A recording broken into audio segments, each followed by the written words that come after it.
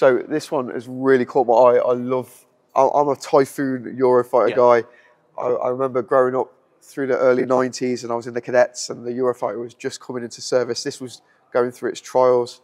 So this is I believe the first ever, or one of the first prototypes for the Eurofighter. Not quite a Typhoon. The EAP. It's basically a proof of concept aircraft. It's the right shape. Yeah. Does it work? Does it work as that shape? And I think the answer was yes. Yes. So developed into a very, very successful product. So I guess this has got like basic avionics in. It's not going to be the same as what the Typhoon is now. Well, I guess it's miles apart. Very different from like a Tranche 4 in terms of avionics. Yeah. And the carriage is different as well. Oh, is it? That's bespoke. So what, this is a bespoke undercarriage?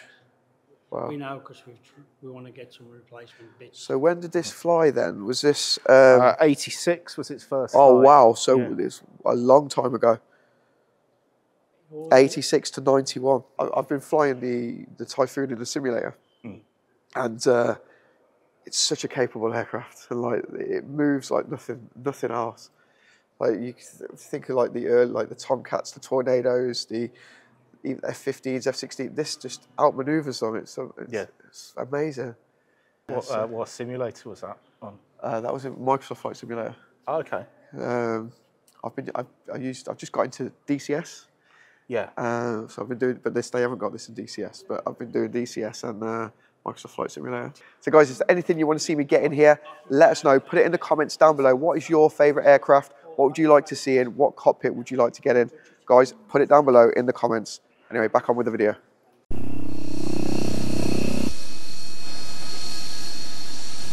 Britain's EAP demonstrated many of the same excellent characteristics. But because it is strictly a technology demonstrator, the aircraft weighs considerably more than an actual production aircraft in this category would weigh. In addition, it is powered by two 16,000-pound thrust Rolls-Royce RB199 engines of the type currently in production for the European Tornado fighter. An eventual fighter derivative of the EAP would be powered by newer generation, higher thrust RB199s or other versions of this engine.